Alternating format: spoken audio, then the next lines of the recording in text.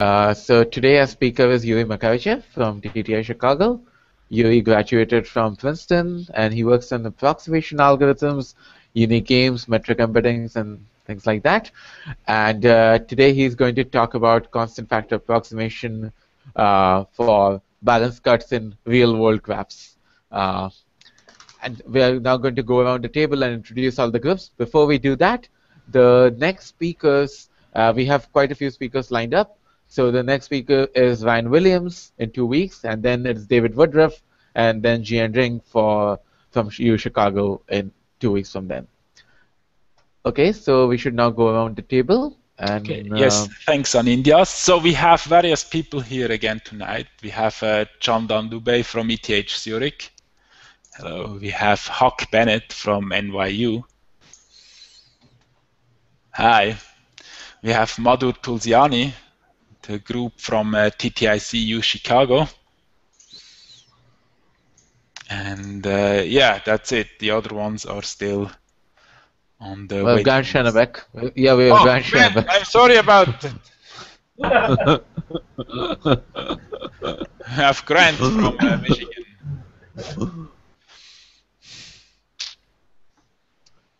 Okay, so yes. Okay, so yeah. Okay, then we should start the talk now. Okay. Thank you for the introduction and thank you for inviting me to TCS Plus. So I will talk about a constant factor approximation algorithm for balanced cut in the pi model. My talk is based on joint work with Konstantin Makarychev and Aravindan Vijayaraghavan. And let me first give a brief overview of my talk. So I will start with explaining the motivation behind our research. Then I will define the balanced cut problem, tell you about some known results for balanced cut, and show you some known random and semi-random models for balanced cut. Then I will present our new model, the pi model, tell you about it, and finally I will talk about our algorithm for the balanced cut problem in the pi model. Probably I don't have much time to describe the algorithm in detail, but I will try to show you key ideas. So this is our plan for today.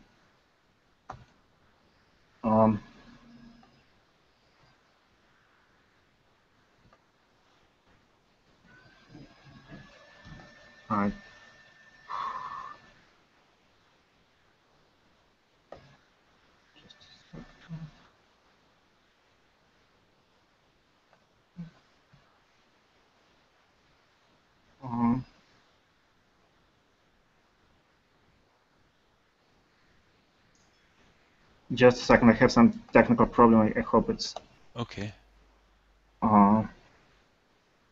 Okay, now it's fine. Okay, so let's start. And first, let me start with the motivation. So in combinatorial optimization, we deal with many combinatorial optimization problems that are NP hard and that we cannot solve exactly efficiently if P is not equal to NP. And so instead of solving these problems exactly, we want to design efficient algorithms that just find good solutions to these problems. And of course, these words good solution are somewhat informal, and there are several ways to formalize them.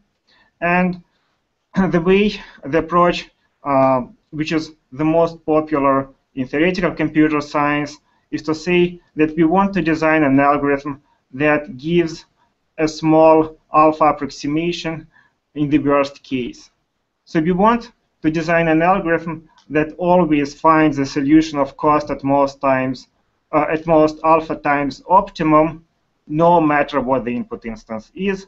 And we want this approximation factor alpha to be as small as possible. And this approach has a number of advantages. It's always nice not to assume anything about our instances, right? But at the same time, it has also limitations.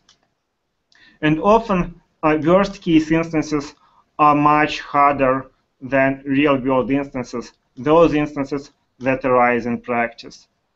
And for many problems, we have provable results that there are no good approximation algorithms in the worst case, but still we have algorithms that work well in practice. And so since we cannot get good approximation algorithms for the worst case, we want to design an algorithm that works well for some large class of nice instances, but doesn't necessarily works well on worst case instances. And this approach is not novel. It's used in theoretical computer science. It's also used in other fields. And for example, in mathematics, right, we want to integrate functions, but not every function is integrable. So in the worst case, the function is not integrable, but there are some nice functions like smooth functions, continuous functions that are integrable, and we want to study them. And similarly, in combinatorial optimization, we want to identify some nice functions and design good approximation algorithms for these nice instances. So not nice functions here, but nice instances of combinatorial optimization problems. Now, we need to define these nice we need to design. We need to define these nice instances, and essentially there are two different approaches. We can say that an instance is nice if it satisfies certain properties. This is a very common approach. For example, there are algorithms for bounded degree graphs, for planar graphs, for bounded genus graphs, and graphs that have some other nice properties. Another approach is to say that an instance is nice if it's generated in a certain way, if it's generated according to some model. For instance, we can say that an instance is nice if it is sampled from a certain distribution. And perhaps the simplest example is just to say that our instance, our graph, is a random GNP graph. And in this work, we use the second approach. So we define a class of nice instances that are generated according to a certain model. Now, what do we want our model to be? So we want the model to be as general as possible and capture a very large class of instances. Ideally, we wanted to capture many instances that arise in practice, real-world instances. On the other hand, the model should not be too general in the sense that it should capture only those instances that are simpler than worst-case instances. Because if we have very difficult instances in our model, then we will not be able to beat algorithms for the worst case. So this is what we want to do. Also, on this slide, on the previous slide, I sort of described slightly different approaches, and I think that it's nice to have many different models because instances that arise in different applications are very different, and perhaps it's unlikely that just one model will work for all instances that we have. And also, even from a pure theoretical point of view, it's nice to have different models, and then perhaps we will better understand our combinatorial optimization problems, understand which instances are easy and which instances are hard. So this is our motivation. Now let me define the problem that we that we solve. So we study the minimum balanced cut problem. In this problem, we are given a graph G, and we want to partition it into two balanced pieces so as to minimize the number of cut edges. So formally,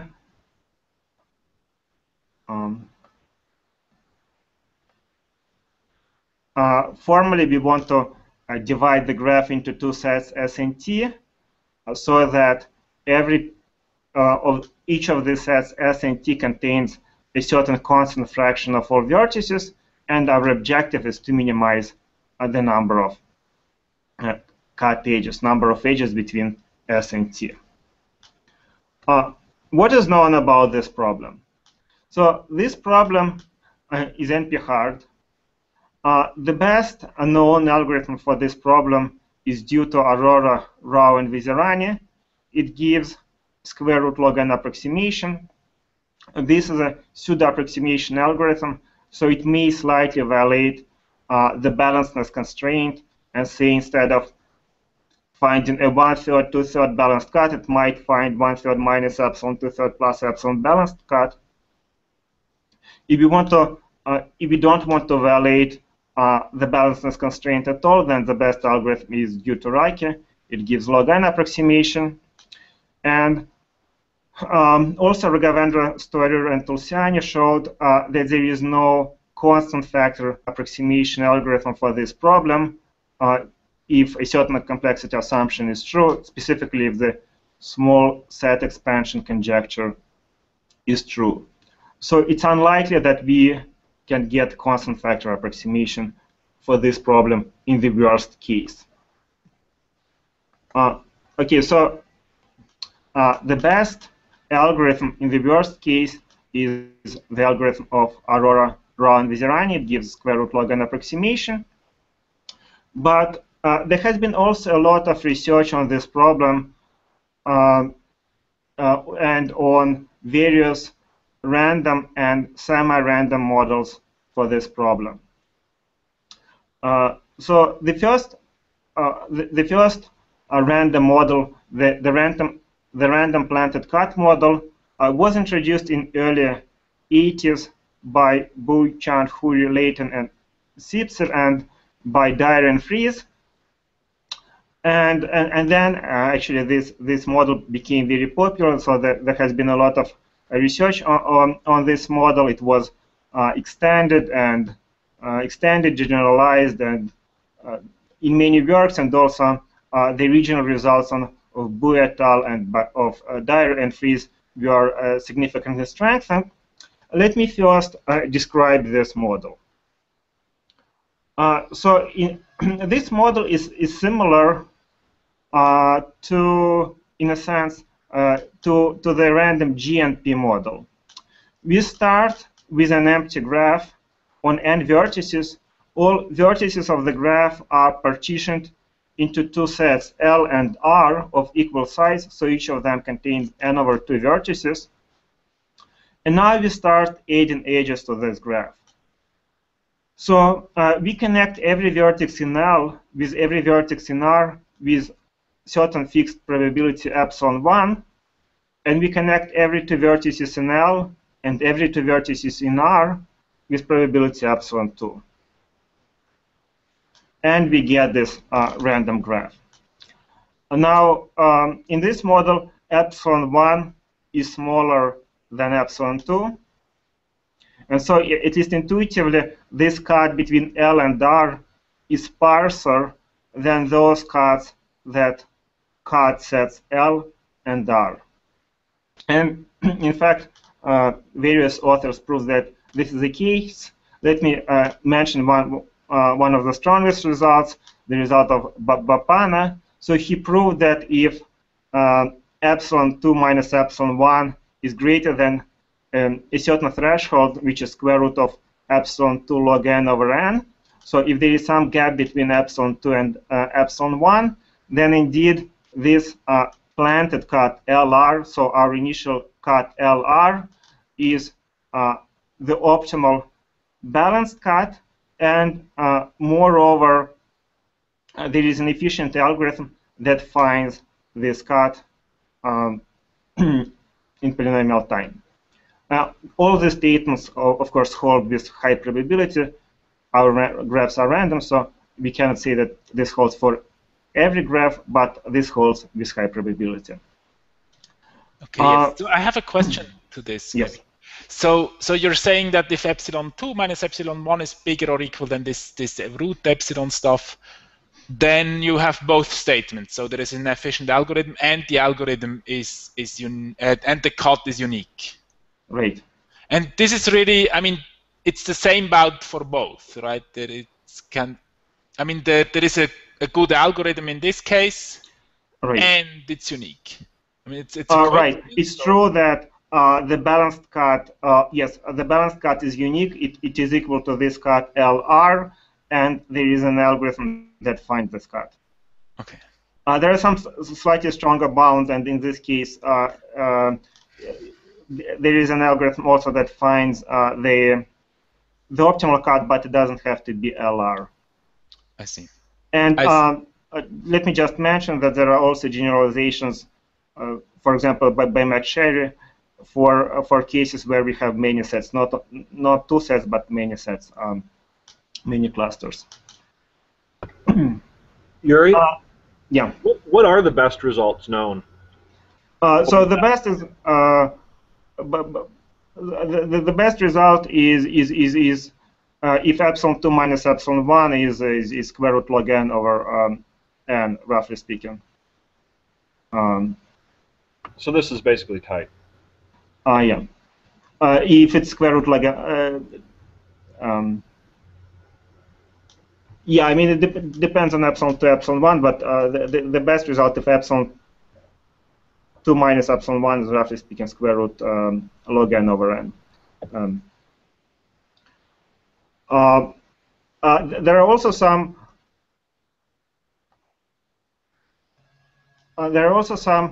generalizations of this model. So in 1998, Feige and Kilian proposed a semi-random model which strengthens the planted cut model. And in general, sort of what is a semi-random model? In a semi-random model, some choices are random and some choices are adversarial. So it's a sort of combination of the worst-case model and a random model. So in this model of Feige and Kilian, we start with a random graph as I described before, and then we invite an adversary, and the adversary removes some edges between L and R, and also adds some edges to sets L and to sets R. And it turns out that in this case we can also find this partition L and R with high probability under the same assumption that there is a gap between epsilon 2 and epsilon 1.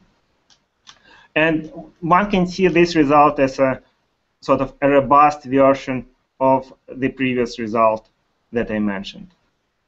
Yury? Yes. So here the adversary sort of seems to be helping, right? Because it's actually making the cut sparser and more or less ensuring that that's still the unique cut. Right. So sort of intuitively, adversary helps us because the cut between L and R indeed becomes sparser, so the optimal solution becomes better, and other solutions potentially become worse.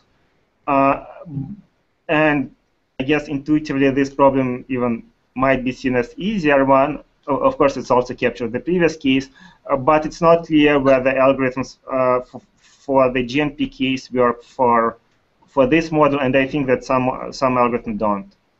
So in particular, Feige and Kilian use a different approach. So they use semi-definite programming, and previous papers used many other different approaches, but not SDP. So eigenvalue-based approaches, you're saying, might not work. In particular, it's not clear. I don't know if it works or not.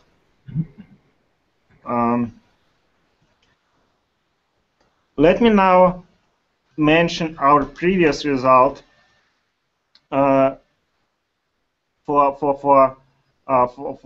this problem. So we proposed a different semi-random model. So here, the graph inside L and the graph inside R, so these two graphs are completely adversarial, and the graph between L and R is random. So at first, the adversary chooses an arbitrary graph inside L and inside R, and then we connect every two vertices in L and in R. We connect every vertex in L with every vertex in R with probability epsilon. And all our choices are independent. And here, in this model, it's no longer possible to find sets L and R even information theoretically. So what we show that if epsilon is greater than, roughly speaking, square root log n over n up to some log n factor, then we can find a constant factor approximation to the balanced cut problem. So in this case, we cannot find this cut L and R. It's not necessarily optimal, but we can find a constant factor approximation. So can I ask a question to that? So that, yes. I mean, it seems confusing because it seems to me that I would think that the problem becomes easier if epsilon becomes smaller. Okay. Yeah. So yes. What we have here and what we will have today is that we have some additive error term, and this additive error. So we can state our result as a constant factor approximation plus an additive error term. And just if the number of edges in the planted solution is small, then the additive term is much more than the cost of the optimal solution. And so essentially the cost of our solution becomes the cost of the additive term, and it becomes less interesting. So I will show the statement of the result that I'm describing in this lecture, and there we don't have this assumption on epsilon, so it probably the way we state it now is more intuitive. I agree with that. So it's a bit strange condition. And okay, so what we did, we got rid of randomness in sets L and R, and we assumed that they're adversarial. Can we assume that actually edges both inside L, inside R, and between L and R are adversarial? And this is what we do in our new result, so the result I'm going to talk about in the pi model. And of course, we cannot just assume that all edges are adversarial and they are added by the same adversary, because in this case, we get the worst case model, right? If just the adversary adds all edges, we get the worst case result, and we cannot hope to beat algorithms for the worst case. So let's assume that we have two adversaries. And first I will describe the model informally, then I will make it more precise. So the first adversary adds edges between vertices, adds edges in L and in R. So the first adversary connects some vertices that connects some pairs of vertices that lie in L, and also connects some pairs of vertices that lie in R. Then we invite another adversary, and this adversary does not see these graphs L and R, doesn't see the edges that the first adversary added, and adds some edges between L and R. And then we combine these two graphs, and we get a graph in our pi model. So this is the idea behind this is sort of an informal explanation of our model. Now, I didn't explain what information these adversaries can share, what information they cannot share. So let me now formally restate the same model. So we have two adversaries. The first adversary chooses a graph G on a set of vertices L union R. And in this graph, no edge crosses the cut. So all edges lie either inside L or completely inside R. Now, the second adversary chooses a bipartite graph on another copy of the same vertex set. So on vertices L prime and R prime. And by saying that, we say that the second adversary doesn't see the edges that the first adversary added. And then we randomly identify vertices of L prime and L and vertices of R prime and R. So formally, we choose a random one-to-one map that maps vertices of L prime to L and vertices of R prime to R. And then for every vertex of the graph H, we add the corresponding vertex to the graph G. Yury, Yeah.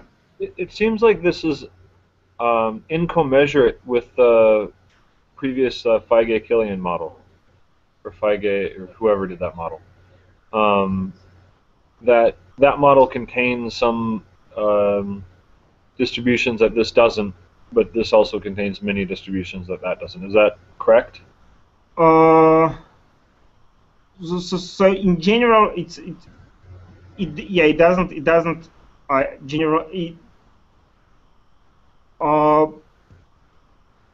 there are some distributions that the model of Feige and Killian contains, and this does not, right? Okay. Just want to make sure I was understanding. But in general, but this one captures many distributions that one doesn't. Yeah, definitely. Let me also give an example how this works.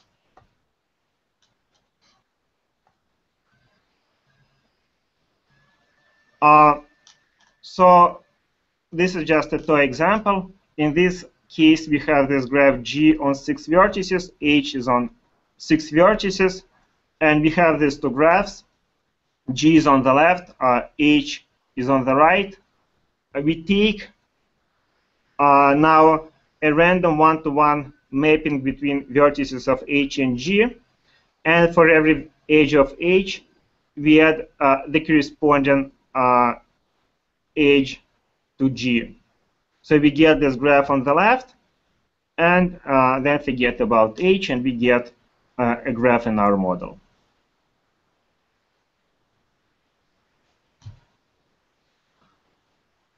And also, let me mention one important particular case of this model. So in our model, we may assume that the second adversary samples the set of edges from a permutation invariant distribution.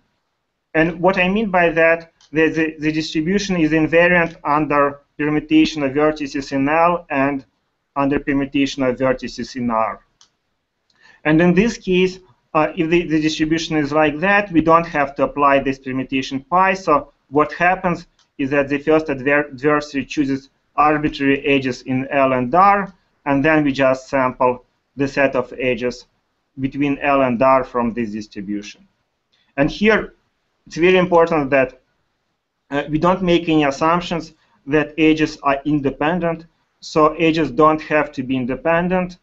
For example, we can just take one random vertex on the left and connect it with all vertices on the right. Or we can run some kind of preferential attachment model that looks only on the edges between L and R, and this is okay. It's permutation invariant. So the model makes much less assumptions on the distribution of edges between L and R than the standard model, so we don't make any independence assumptions here.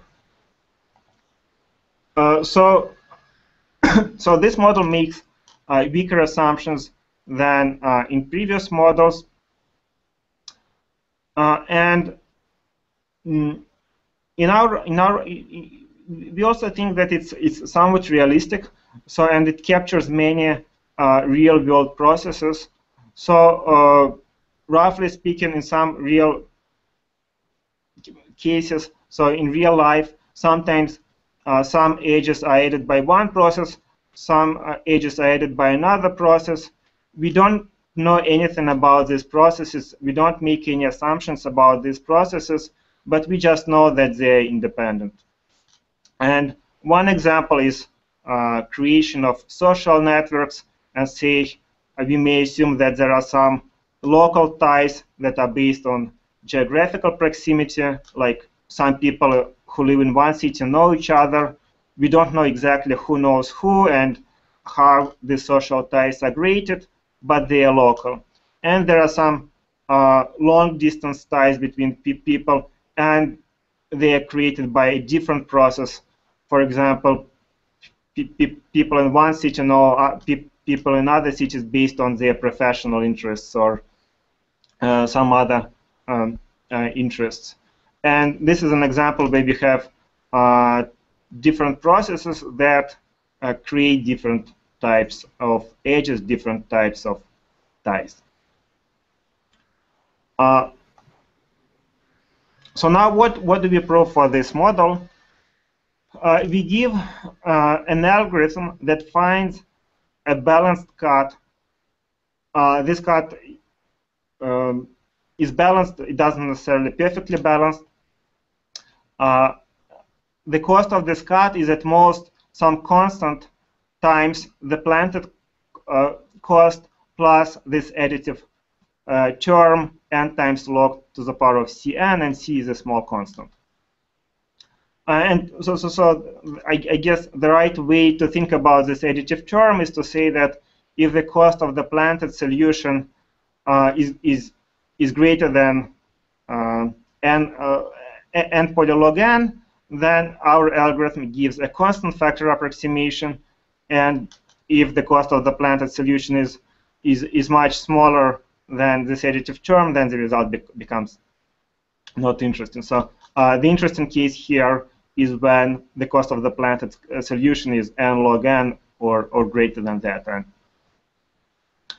And also know that here we compare the cost of the solution to the cost of the planted cut LR, and potentially there might be another cut which is cheaper than this, but we don't compare the cost with the optimal cut. So this is the result. So we give a constant factor approximation in this pi model, and there are two caveats. The first one is that we compare the cost with the cost of the planted solution, and the second one is that we have this additive term. So I described our motivation, I described the model, and now I want to talk about the algorithm. And let me know if you have any questions. Yury. Yeah. It's probably going ahead, but is it also possible to conceive some kind of algorithmic guarantee when I don't permute both L and R, but only one side when you identify the bipartite graph with the, or maybe I can choose which side I want to permute randomly, but if I only want to permute one side. Yeah, I don't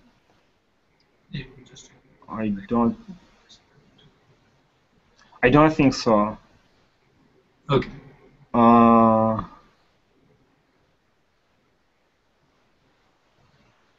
not sure. So certainly we need that we permute both sides, and if we permute one side, yeah, at least certainly our algorithm doesn't work, and I'm not sure that it's possible. I see. Thanks.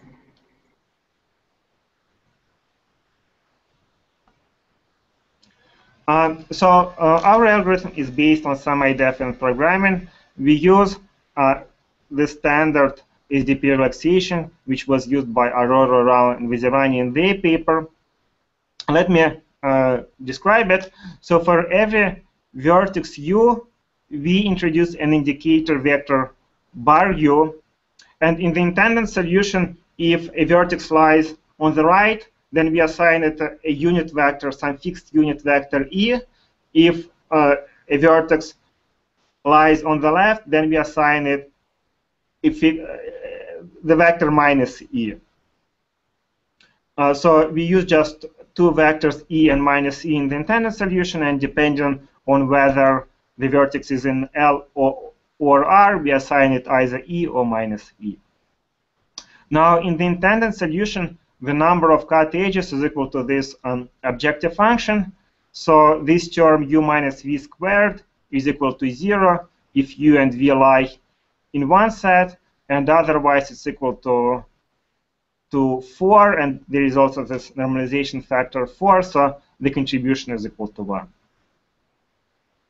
And this is how the intended solution looks like. So we have two sets L and R, and we assign vectors E and minus E to the vertices. Now we write the SDP relaxation. So we have a unit vector bar u for each vertex u. Our goal is to minimize this SDP objective function. We also add the spreading constraint. The spreading constraint says that the average squared Euclidean distance between two vertices is at least 2. So the goal of this constraint is to ensure that not all vertices cluster together, so that they are sort of spread out on the surface, on the unit sphere. And this is a valid constraint because the planted solution is balanced. So half of all vertices are on the left and half of them are on the right. So the average distance is at least 2. We also have L2 squared triangle inequalities, and I will not talk about them in this talk, so let's ignore them for this lecture. Now, when we solve this SDP, of course, we don't get a nice solution like the intended solution, but rather we get some assignment of unit vectors to the vertices of the graph. It looks like that. So it's an arbitrary assignment of unit vectors. Our plan now is to do the following, to do two steps. We want to identify we want to identify most vertices, most edges between L and R. Of course, our algorithm doesn't know L and R, so this is not a trivial goal. And we want to remove most edges between L and R, possibly remove some edges within L and within R, but we want to remove a small number of edges in total. So the total number of edges we want to remove should be of order the cost of the planted solution, comparable to the number of edges in H. When we do that, the cost of this planted solution LR goes down dramatically. Specifically, we want it to go down by a factor square root log n. Then we run the algorithm of Aurora, Rho, and Vizirani on this sort of sparsified instance. Since the cost of the optimal solution here is by a factor square root log n smaller than the cost in the original solution, the algorithm of Aurora, Rho, and Vizirani finds a solution whose cost is at most the cost in the original solution. So this is the solution that the algorithm of Aurora, Rho, and Vizirani finds.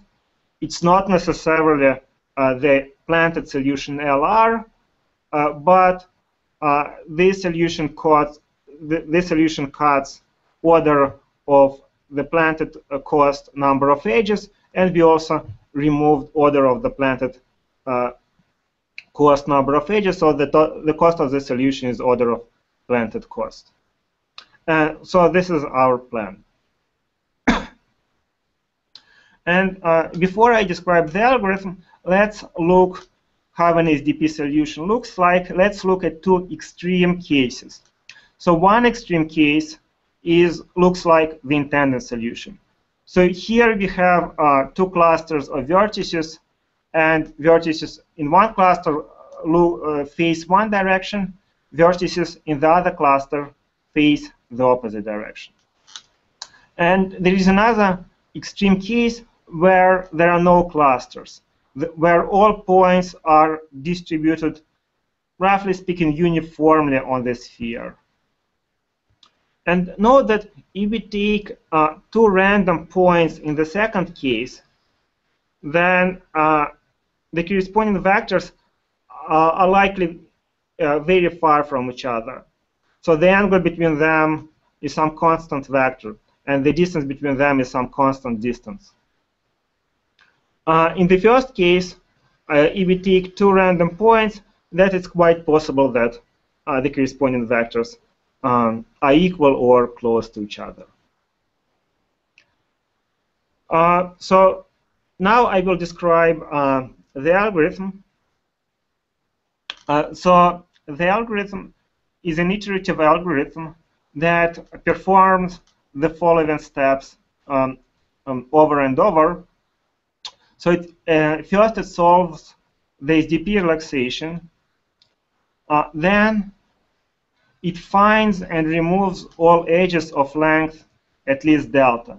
So it finds all edges UV such that the squared Euclidean distance between vectors bar U and bar V is at least delta, and here delta is some fixed constant.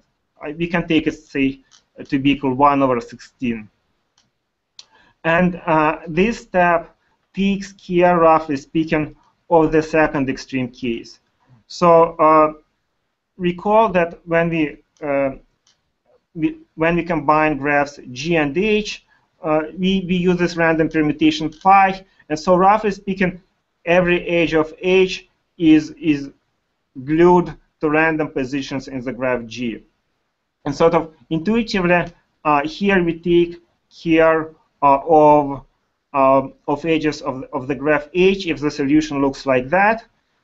So an edge of the graph H connects in some sense, not precisely, but in some sense, random points in G, and these points are far from each other. So this edge is long, and we find it and remove. Now we have another step, and in this step we remove heavy clusters. So we find a subset of vertices such that vectors assigned to these vertices are close to each other. So, and the number of vertices in this cluster is large. And we remove such cluster. And finally, we have a very technical step where we repair the graph. This step is very important, but I will not describe it because it's too technical. And the goal of this step is, roughly speaking, to do the following. So initially, our graph is from our pi model. Now, after we perform steps 2 and 3, we remove some edges, we remove some vertices, and the graph may look differently. And now, at the step 4, we additionally remove some parts of the graph so as to ensure that it again looks like a graph from the pi model. I mean, this is a very informal description, but I don't want to be too technical. So now I'll describe the steps in more detail, but this is the outline how our algorithm works. And let's make two simplifying assumptions. So let's consider a very special case. So let's assume that our graph G, this is a graph that the first adversary chooses, is a capital D regular. The graph H, the graph that the second adversary chooses, is small d regular, and capital D is much greater than small d.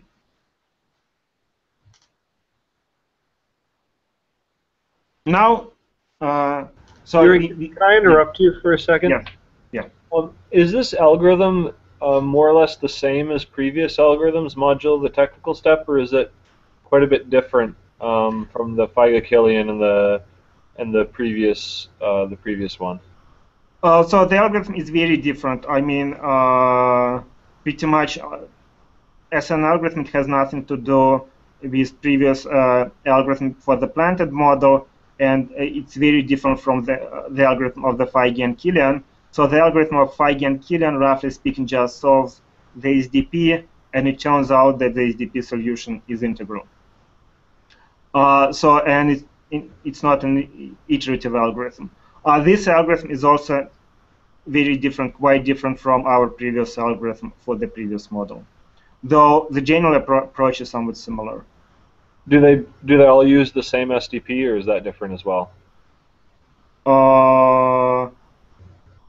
So the SDP, so we use the same SDP. Feige and Killian use, I don't remember, either they use the same SDP or I'm not sure if they need triangular inequalities.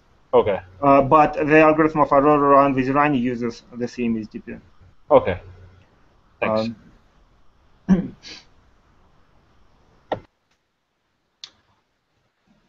So we consider this very special case now. So G is a D-regular and H is a small d-regular graph. Let bar U be the SDP solution, and we consider the distance function on our graph. So the distance between vertices U and V is equal to the distance between the corresponding vectors squared.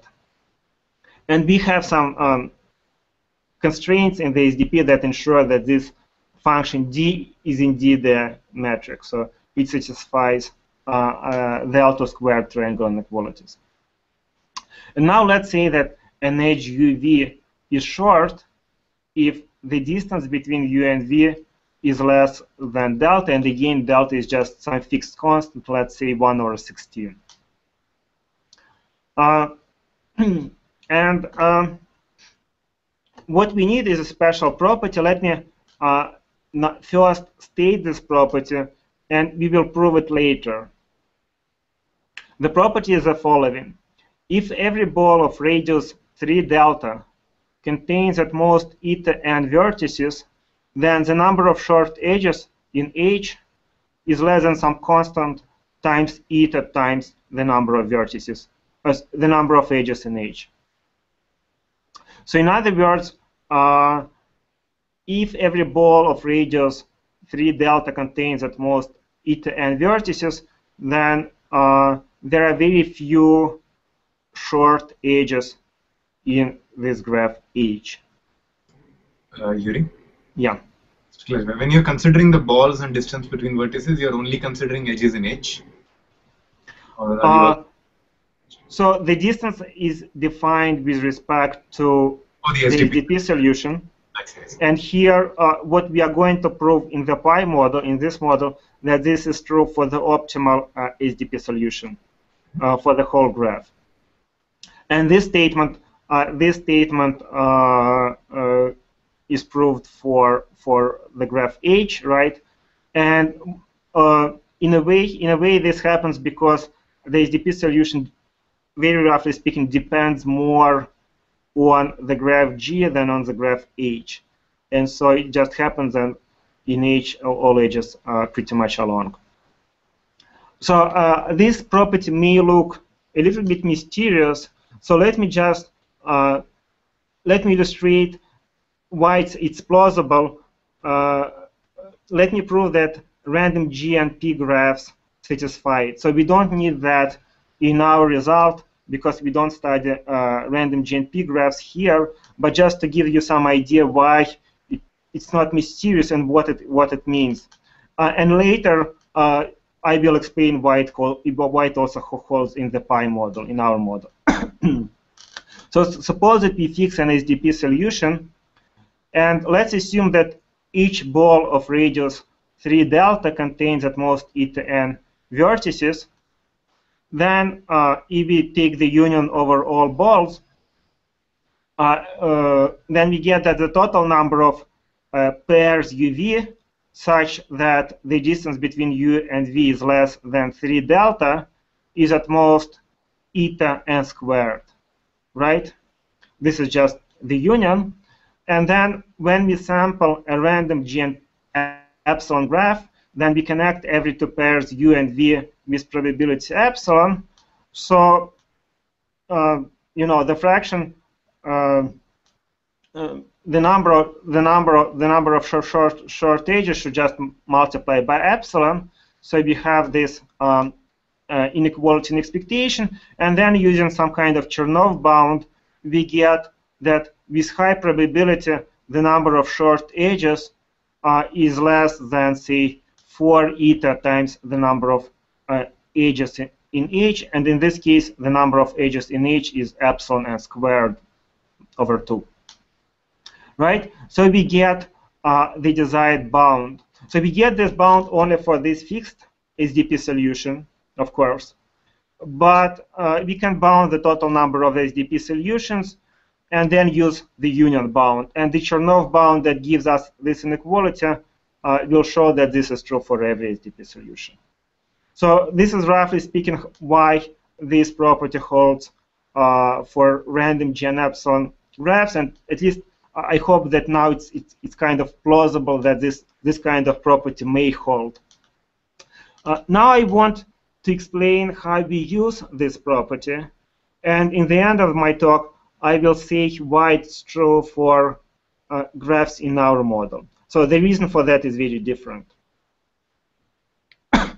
So let's look at this property once again. So we assume that in every ball of radius 3 delta, this property says that if every ball contains few vertices, then the number of short edges in H is small. But after iteration T, we remove all long edges from the graph, and we remove all clusters, all heavy clusters. So when we remove these heavy clusters, we ensure that every ball of radius 3 delta contains less than E10 vertices, and also all remaining edges between L and R are short. So in the graph that we obtain after iteration T, there are few edges between L and R. So there are at most C eta EH edges.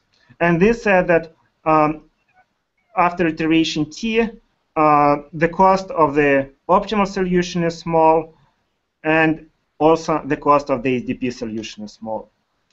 In particular, this means that we are making a progress, and after log n iterations, the cost of the optimal solution goes down by a factor of square root log n, and we can run the algorithm of Aurora around this design. Now, this is what we do. Now let me see why when we perform our algorithm, we remove few edges. This is the variant of our algorithm without this fourth technical step. So when we remove all edges of length greater than delta, we remove at most SDP over delta edges in total, because every edge that we remove contributes delta to the SDP solution, and so the total number of these edges is at most SDP over delta.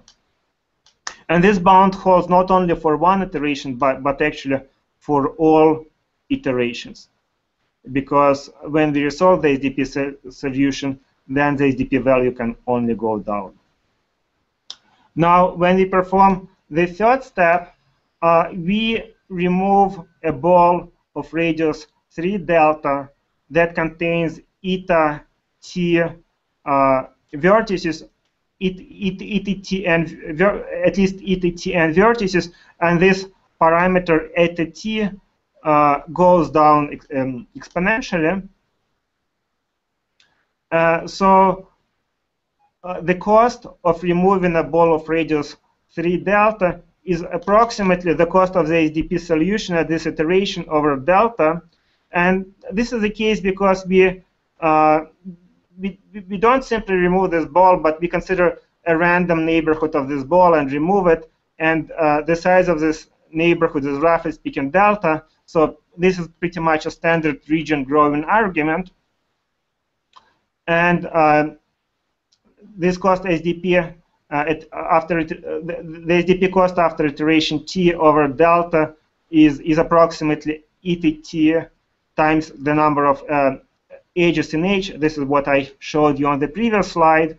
And the number of vertices that we remove is at least eta Tn. So the cost per vertex is approximately the number of edges in H over n. So the total cost of all these iterations is approximately SDP over delta plus we remove at most n vertices, and each of them costs EH over n. So the total cost is comparable to the to the planted cost. So this is roughly speaking how our algorithm works in this very simplified case where graphs are deregular. Now let me show how we prove this property. So probably I just have a few minutes, right? But I'll try to be very fast here. So we make this simplifying assumption that the graph G is capital D regular, H is small d regular, and capital T is much greater than D. And we want to show that if every ball of radius 3 delta contains at most eta n vertices, then the number of short edges is at most eta times the total number of edges times some constant. And let me just remind you what our model is. So in our model, we start with two graphs, G and H. Then we take a random permutation pi, a random one-to-one map pi that maps vertices of H to vertices of G. And we move these vertices of H and add them to G. So the main idea of our proof is the following. We want to prove that if it happens that the number of short edges is much greater by a certain constant than eta times the total number of edges, then this permutation pi has a short description. Or more formally, the Kolmogorov prefix complexity of pi is much smaller than the entropy of pi. And this cannot happen often. So if we just take a random permutation, right, then most of the time the number of bits we need to record it should be at least the entropy of this permutation.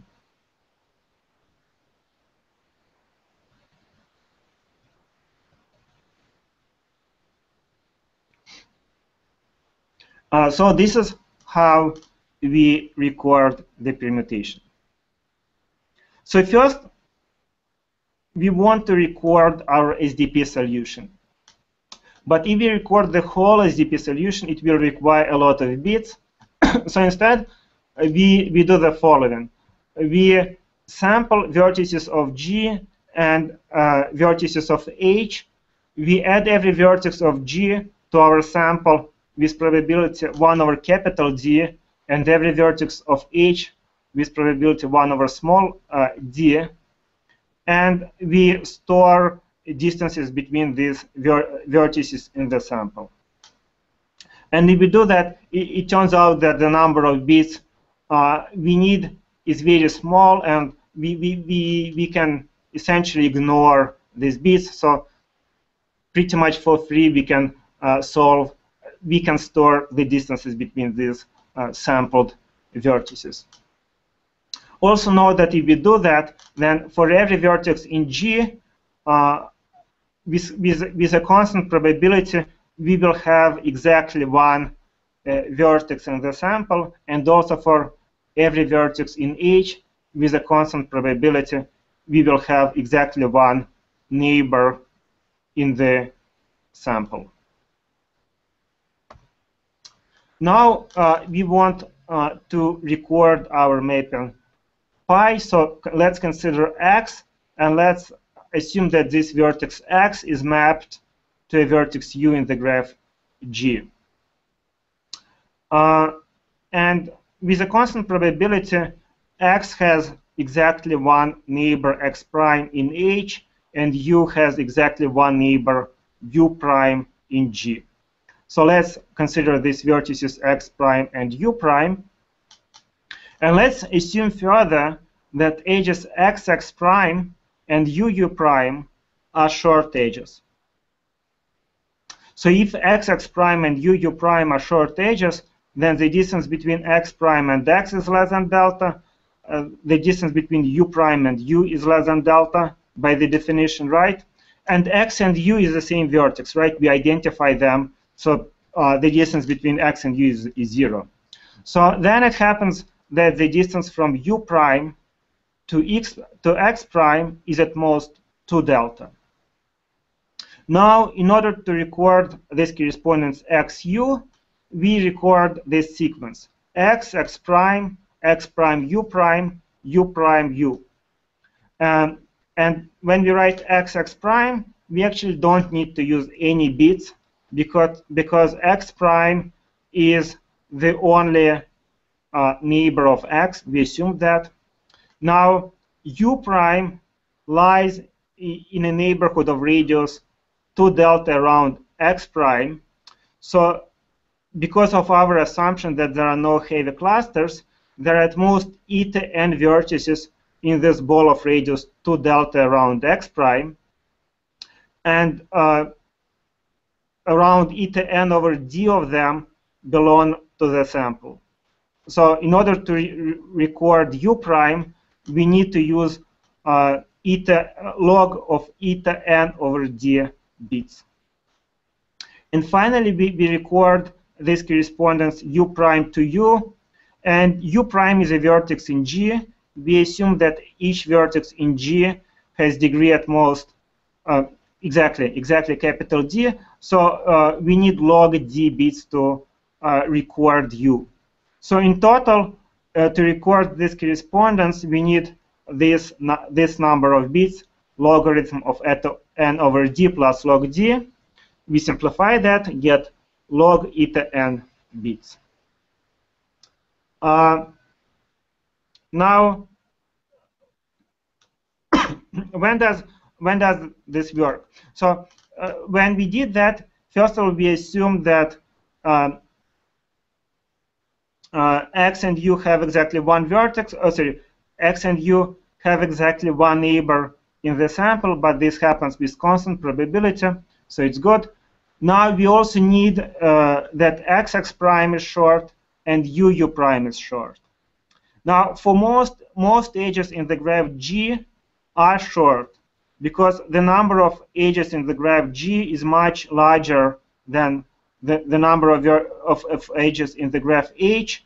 And if many edges in the graph G were long, then they would contribute a lot to the SDP solution. So we know that most edges in G are long, and essentially we can ignore this possibility that u prime is long. So most edges are short, and we can ignore the possibility that u prime is long. Now, so essentially, if x prime is short, then we can record this correspondence x prime, u, and we need approximately log eta n bits for that. Now, what is the number of short edges in H? It's rho n. I mean, we denoted this number by rho n. And so, roughly speaking, we can write this correspondence for rho n vertices. Let's denote the set of these vertices by capital X. And so we can record pi of x for vertices in capital X using log eta n bits per vertex. And we also need to record this at X. And to do that, we need approximately rho n times log 1 over rho bits. So in total, to store this pair x and the restriction of pi to x, we need rho n times log n over rho n bits. But the entropy of this pair x and the restriction of pi to x is rho n log n. And the description should be at least the entropy. Only with very small probability it happens that this pair has a shorter description than the entropy, and so we get that with high probability rho is smaller than eta, and this means that the number of short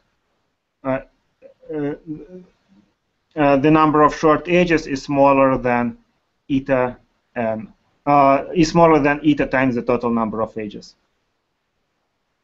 And this is basically the analysis of this part, and it shows that if there are no clusters, then most edges are long in H, and there are very few short edges in H. Any questions? Okay, so actually this is everything I wanted to say about our algorithm. Let me just summarize what we did. We introduced a new model for balanced cut, which generalizes many previously studied models. We give a constant factor approximation algorithm in this model. It's interesting to understand whether this model is realistic, whether instances that arise in practice are from this model, and also it's interesting just to try this algorithm or similar algorithms on real-world instances. It would be, of course, also very interesting to get more general results, study perhaps better models for this and other combinatorial optimization problems. Thank you, and happy Pi Day, which will be this Friday.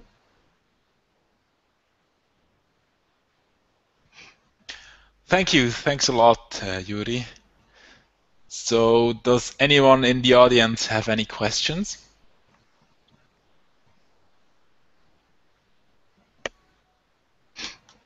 I have a question that's along the similar line as my others.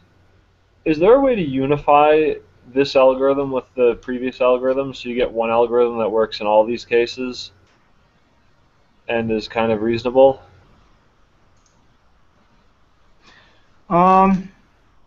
Okay, I mean formally, this, so this algorithm is more involved than the algorithm of Feigen-Killian, but just the analysis of Feigen-Killian also showed that this algorithm solves the instances.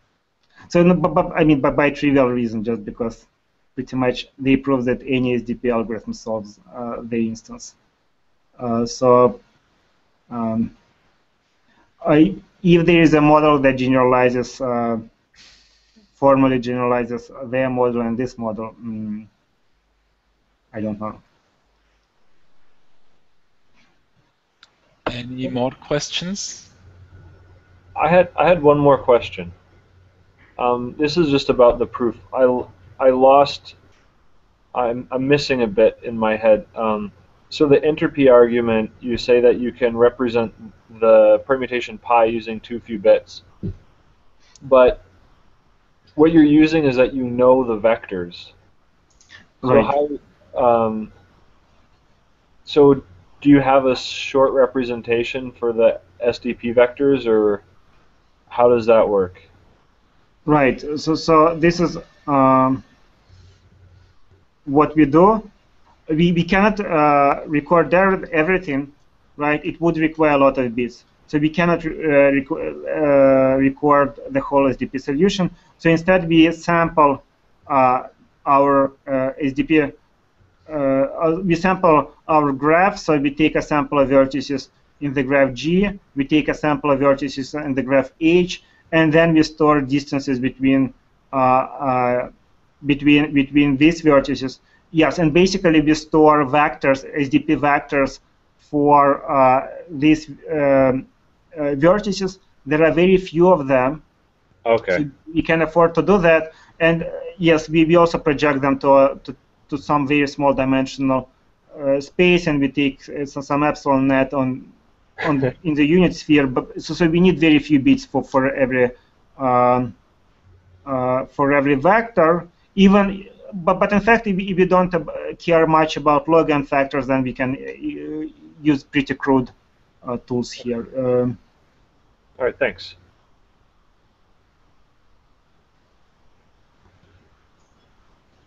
Okay. Any other questions?